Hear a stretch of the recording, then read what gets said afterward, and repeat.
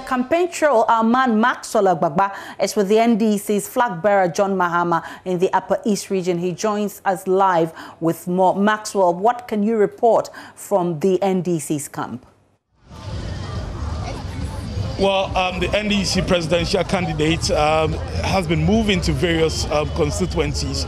As we speak right now, he's in Paga. He's about to greet the chief of Paga. But what you can see behind me is actually the main Navrongo to Paga road. Now, this road, there's a traffic situation on this stretch because many NDC supporters have gathered here, all of them waiting to hear John Mahama speak at the Paga Chief's Palace. A lot of them are waiting, some of them on motorbikes, as you can see, jubilating here.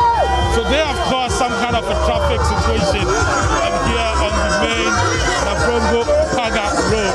There's jubilation for them. This is not a rally ground.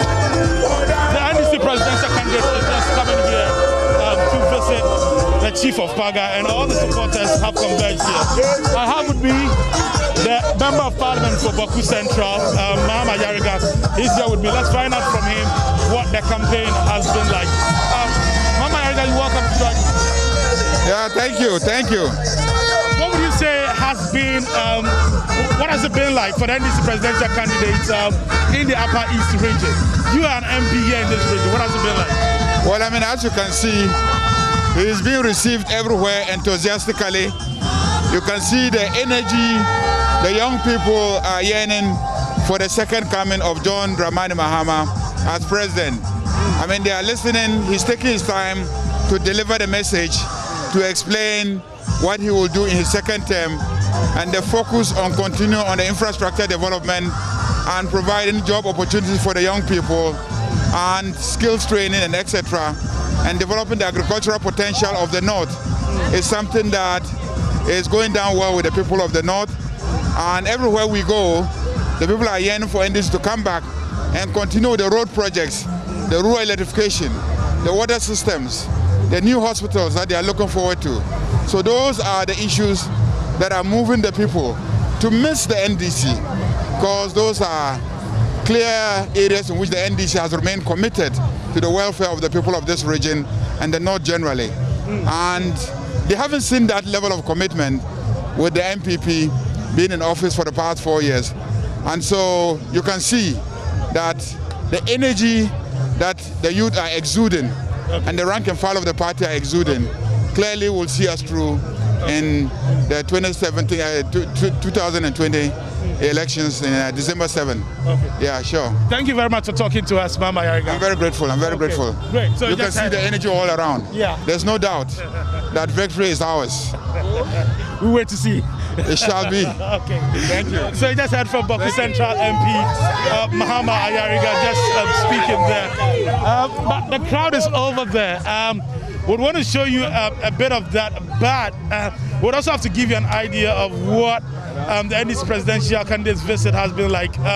We have a report on day 2, all the constituencies that he visited and what he has been saying. You can watch this.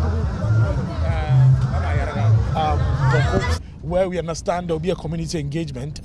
He will be sharing his vision with the residents there and electorates also there. So that's what he's doing right now, meeting some chiefs and imams.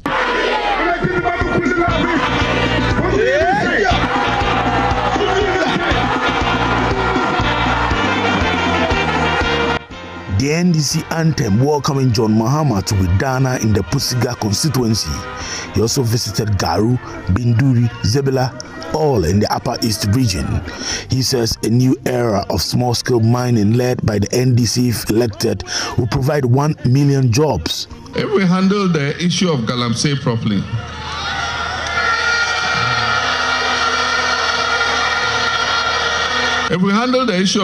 properly, we can create 1 million jobs for young people in this economy. NDC is going to come out with a new plan for small-scale mining. We're going to enter into a new era of small-scale mining, and we're going to do it properly. And it will give employment to more than 1 million young people. John Mahama says President Akufo-Addo is not tolerant of diverging opinions. One of the things this MPP administration uses is fear. If you criticize the administration, they come after you.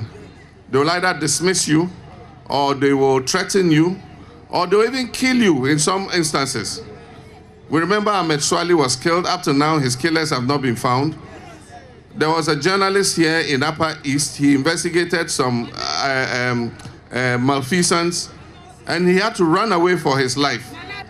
And so this government is a very vicious government. I've spoken to several journalists. As soon as they do a program criticizing the government, they get threatening phone calls. This was not the case when NDC was in government. And so we need to get this government out. Nana Akufo-Addo prides himself as a human rights lawyer, but he's become a democratic dictator.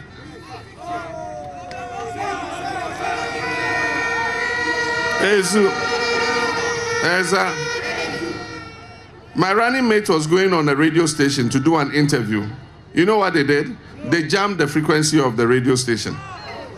I was going on the same station to do an interview. I was supposed to start at 8 a.m. 8 a.m. they jammed the frequency of the station. I mean, what kind of government is this? He says the MPP's One Village, One Dam project is complete waste of resources, describing it as one village, one pond. Instead, they went and started again, one village, one pond. Those little duck ponds that ducks swim in, they call dams. Those dams have been a complete waste of government resources. What our people are looking for is viable dams that can provide water throughout the year so that they can engage in dry season irrigation, farming, and gardening. That is what our people are looking for. Not the duck ponds that have been dug, wasting government money.